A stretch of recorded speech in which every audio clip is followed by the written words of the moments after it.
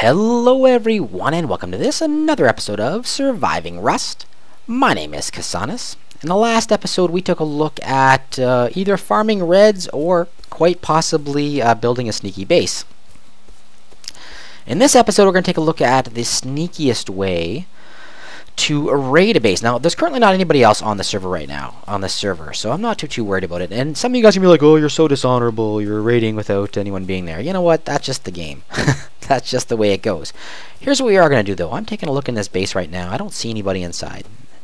I don't even see any bodies in there. But I do see a couple things that make this base very much worthwhile raiding.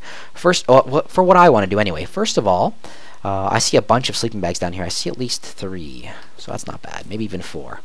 I saw a few chests on the other side, and I see there's a door. There's a couple doors here in the middle, which means that these guys have some secret stuff. And a couple of chests I saw right there have some secret stuff on the inside. Now let's go back here. I just want to go back here for a minute, because in case someone logs in, I don't want anyone being like, "Hey, what are you doing in my base?" Let's take a look at what I usually bring with me whenever I do this kind of raid. I usually bring a handful of stuff. I usually bring a shotgun and a full load with one reload, because if I'm going to get into a fight and this whole thing has been a disaster, it didn't work out and I died. That's probably what's going to be happening. I'm doing this by myself right now. Sometimes you can do it with a buddy, and if you do, that's even better, but that's all I usually bring. That and a bow with a handful of arrows, and that way if there's a long distance fight, then I can do something anyway. I bring crappy armor. If I'm going to lose anything, I don't mind losing the crappy armor, and I don't want to leave these guys anything extra. I usually bring a research kit. Now, a lot of you guys are like, why didn't you use it right away, etc. Sometimes I do. I use them right away if I have something I want to research, but if not, I bring one with me. If I have an extra one, I bring it with me. Yes, it would suck to lose it, but I always bring it, just in case they have something awesome inside. And I'm going to tell you why once we're inside. I bring a sleeping bag. I bring 2, in this case, actually, because there's 2 doors I'm going to have to bust down, 2 metal doors and 2 door frames, as well as a furnace. And, of course, the C4 I need to break the place down. Now, let's go over here and take a look at this base. A lot of you guys are going to say, well, go in there, you blow the wall off, you run inside, you take everything, you smash it all. I don't do that. In fact, I want these guys to be working for me. So here's what I am going to do. First of all, I'm not going to blow the door. I am going to blow the frame of the door, just like that. I'm going to blow the frame of the door, and hopefully to be able to take it out with one blow. Boom. Yes, I did. Perfect. And I'm going to run inside here. Bang, bang. And the reason why I did that, let me switch this out really fast. I should have done it this way. I should have had this thing already switched up. The reason why I do that is because, let me put this back, bang, right there, and 6, get a door in here. Get in there, door. Sometimes if you blow the door, bang, just like that. Sometimes if you blow the door, then you end up with a problem, and that problem being, it leaves like this this melted metal bar or something like that down below, and you can't put a new door in place. The first thing I want to do is put this new door in place. That way, if anyone does show up, then they won't be able to get in. Yes, I know I'm in here, and I'll have to fight my way out because there's only one door, but that's the way it goes. So I don't see any bodies in here, and that's kind of good, because you know what? I wouldn't want to deal with bodies anyway. I see 1, 2, 3, 4, 5 sleeping bags, great, and I see a bunch of chests. Now these are probably going to be crappy things. Nothing I want there. Nothing I really want there. All the stuff that's in here, nothing I want there. All the stuff that's in here I can actually just get on my own later on. Ooh, what did I do that for? Turn that off. E, open up. There's a lot of food, so I'm going to take some of this food, actually. I'm not going to take all of it. I'm only going to take a little bit. I'm going to take 10. I'll take 10. I'm only going to take a little bit. I don't want these people to know that I'm here. This is a sneaky raid. Let's see if there's anything good in here. There's not going to be. In fact, what's in here? Some sulfur and a little bit of metal. Nothing I really care about. What I really care about actually is this next door right here. In fact, we'll go on this side because there's no window. Oh, there's a window there too. We're going to blow out this door right here as well. So I'm going to need one more C4. I'm going to put it right here. Get up there. Boom. I'm going to go hide. Hide, hide, hide, hide, hide, hide. 3. Okay, good. Let's see. Okay, actually there's a dude in here. There's a dude in here, and most of you guys would say, oh, there's a dude in there, let's kill him. No, I don't want to kill him, actually. I do not want to kill him. I actually don't want anyone to even know I'm here. Boom, put this back, and boom, put a door on. So now there's at least a door that I can escape through in case this guy wakes up. And I got a shotty anyway. This is where they're going to keep the good stuff. That's why I broke in here. Let's see what they got. E. Some building supplies. I don't really care about it. These guys they don't have a whole lot. Let's see. E. Okay, blueprints. First thing I'm going to check. F1 grenade, I can build it. Shotgun, I can build it. Another F1, I don't care. Laser sight, I can build it. Flashlight, can I build this? Yes, okay, good. Any blueprints, large storage, I'm sure I can build. Yeah, I can. Anything like this, I immediately grab and I put my thing. First of all, because there's more than, I hope this guy doesn't wake up, I'm gonna watch him.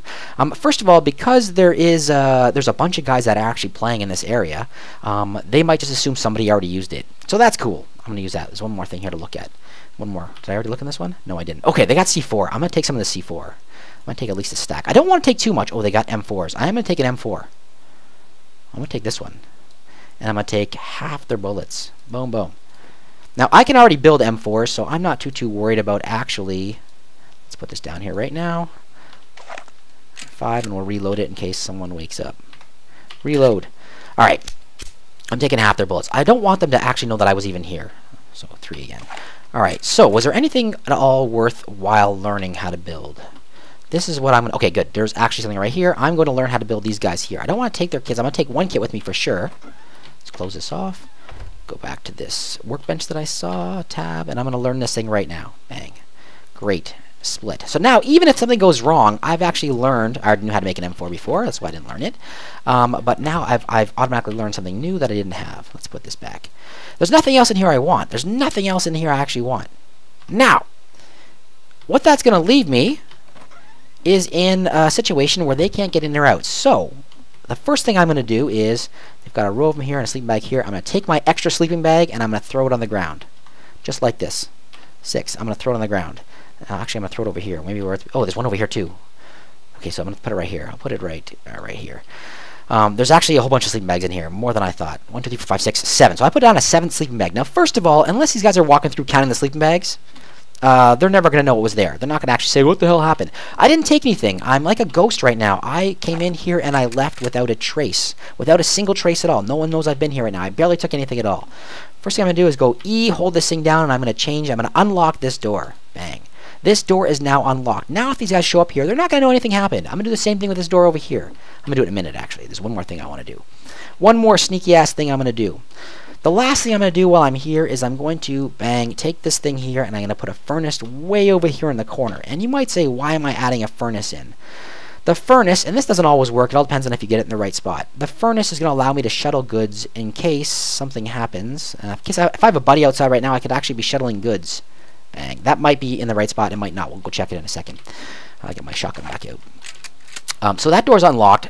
They're just going to come up, they're going to open this door, they're never going to be like, wow, this door's unlocked. I'm going to do the same thing with this guy right here. E, hold it down, E, unlock. These guys are not going to know I was here. They're going to see an extra furnace, they're going to see an M4 missing, and they're going to see a blueprint missing. That's all they're going to see, and a med kit. What are they going to care? Oh, and some of their C4. They might care about that. But they're going to assume that their buddy actually used that. They're going to assume that one of the guys here on the server used it up instead of telling anybody about it. So, I threw down a sleeping bag. I am now going to get the hell out of here. There's no reason for me to stay anymore. They don't really have anything else I want. The door is unlocked. I can always come back. I can always come back for it. And if I got really lucky and I put the furnace in the right spot, then let me see if I can access it. I can't. I can't right now. You got to make sure the furnace goes in the right spot. If you don't get it in the right spot, then you can't actually access it from the outside. Oh yeah, I saw it. I saw it. You guys saw it flash, didn't you? Come on. I know I saw it. Ah, I saw it again. If you get lucky and you can actually search the furnace like this, then even if they find out the doors are unlocked, I gotta get out of here. Even if they find the doors are unlocked, then you can always just log in. Kill yourself, suicide until... I'll go back. If they show up, who cares? Suicide until you end up back in their fort, and then you can load the furnace up, use it kind of as a shuttle. This should be well far enough. Should have been well far enough. I can even see inside. Come on! Anyway, if you've got this thing in the right location... if you've got it in the right location, it'll act as a shuttle. It'll act as a shuttle. You can have a friend stand outside. If they find out that you've unlocked their doors, then you can have a friend stand outside. You kill yourself until you end up spawning on that sleeping bag, and afterwards you just shuttle the stuff through that furnace. Unfortunately, it's not exactly in the right spot.